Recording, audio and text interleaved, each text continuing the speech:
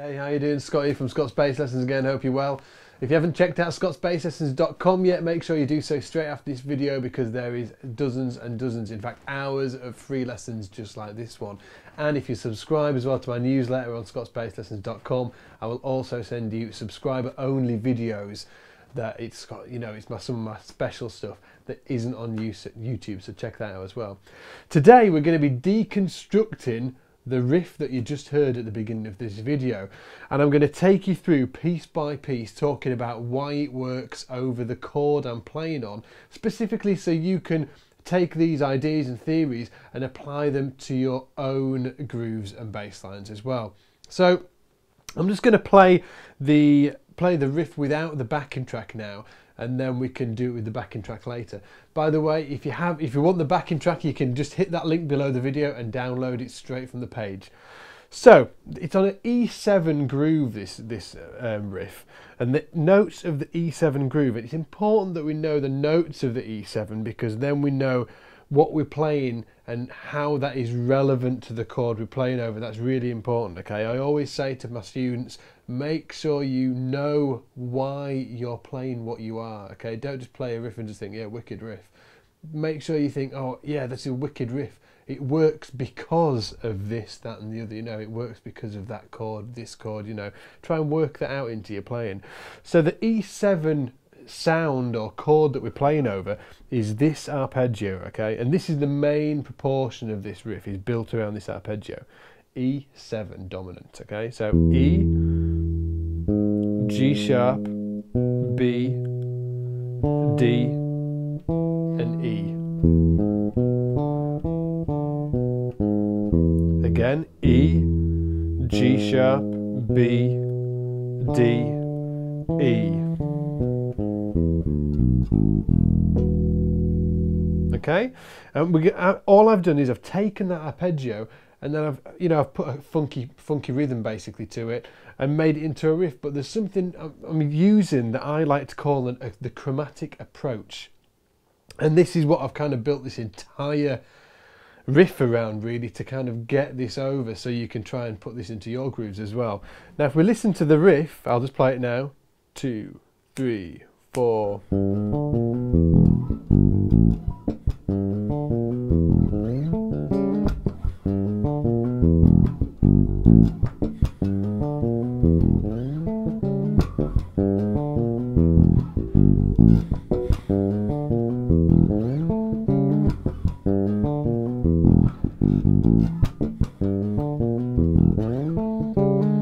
You'll hear that, you can hear that chord throughout, you know, you can hear that E7, but there's a lot of notes in there that aren't of the E7 tonality, and what I'm doing is I'm actually sliding into the arpeggio and using the slide as a chromatic approach note to a chord tone.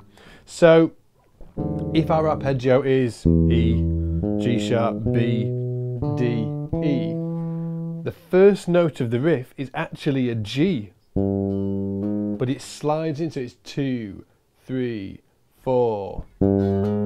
It's a slide from the G to the G sharp, and then I play the flat 7 of the E of that chord. So, and then I do the same thing with the 5th here. I slide into the 5th, so I use a non-chordal note and slide into one of the chord tones, which is the 5th. So there I hammered it on, but you can slide like that, and then I hit the E, and then the open E again. 2, 3, 4, 3, 4, 3, 4. Once again, really slow. 3, 4.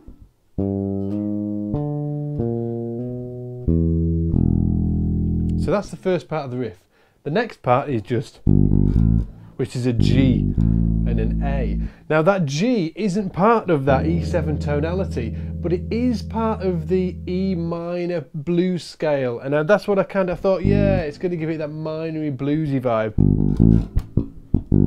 And that's why I use that note there. So right from the start of the riff, it's 1, 2, 3, 4. Now what I recommend you do is just learn that first part and loop it round and round.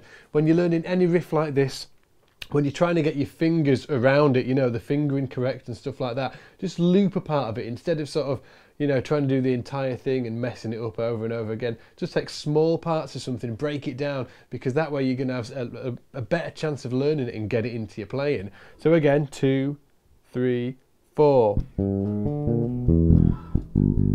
So I'm just going to loop it 4 times.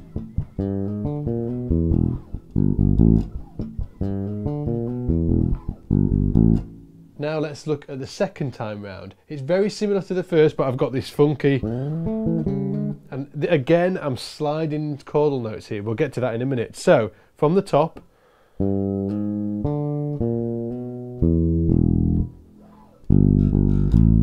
3, 4, second time. So you play that part again, and then I'm just doing a slide. There I went from the E, but I'm just sliding up on the D string. So I'm going boo, and then I hit that E on the D string, then A, E, so so 2, 3, 4, 3, 4. And then the last bit, which is the coolest bit,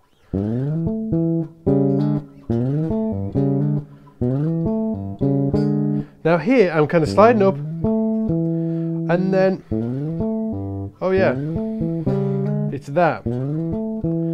I'm sliding from, these are not related to the chord at all, and these are, it's the 7 of the E, the flat 7, which is the D, and then it's the 3rd, which is the G sharp. So if you just hold your fingers in that shape there, your first finger on the, yeah, that's the finger that I was just checking that was the right fingers I was using there. So the first finger on the D, then the second finger on the G sharp, I almost, well, I don't almost, I do. I just slide in like that.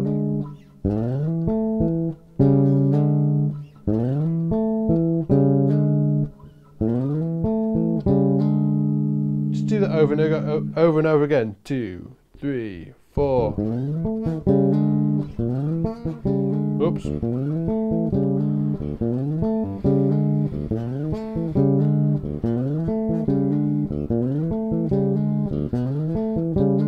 And that's the second time round the riff. So the first time, let's play it at a relatively slow tempo. 2, 3, 4.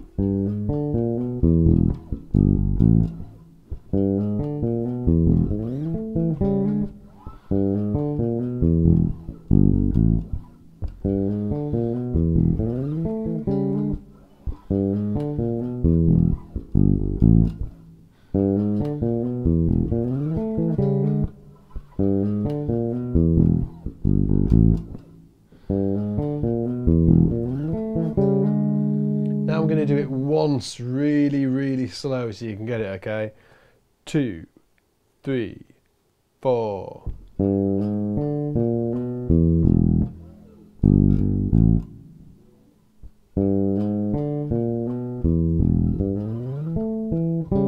Let's do it again.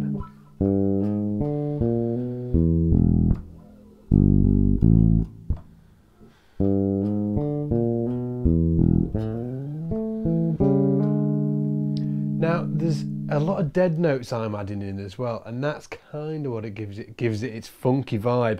Now a dead note is where I'm picking a note with, it's like a percussive thing. So if I take it really slow, let's see where I'm putting it in. Okay, so there's a little bit there. So I'm going slap and a pluck. But I've got it dampened down here, so the notes aren't ringing out. Slap, pluck. And then that that last bit. 2, 3, 4. And then again, I'm using it there.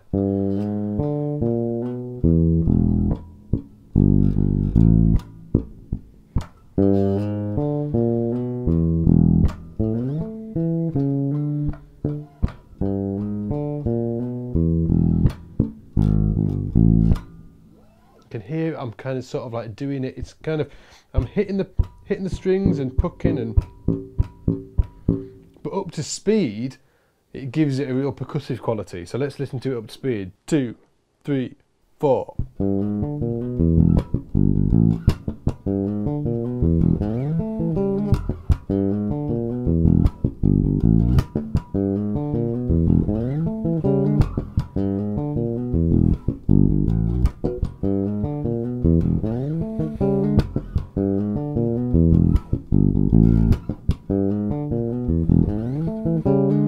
So you can hear how it just sort of like brings it out, you know, it just gives it a bit more depth percussively. It is a little bit tricky. If I was you, I'd really try and break it down and do it slowly and do it bit by bit as well with the ghost notes. Remember, bit by bit. That's enough. That's a small enough section there. 4, 4. Just loop it round. 3, 4.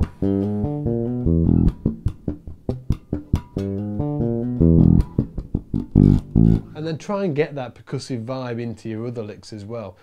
Well, and riffs. Anything you're doing, you know, it's something that I probably do a little bit too much. I have to kind of sort of like, you know, pull myself back a little sometimes, because it's something that I almost do without thinking about it, kind of like I'm trying to fill the gaps almost. And it sometimes does become a little bit too much. So watch where you're putting it in, but it's always a great thing to have. It's like salt on your food. It's always great to be able to put some salt on your food, but obviously not too much. If you have enjoyed this lesson, make sure you click that like button below. And if you want the backing track that I'm about to play along to, make sure you hit the link below and it'll take you straight through to a page where you'll be able to download it. Take it easy, get in the shed, and I'll see you soon.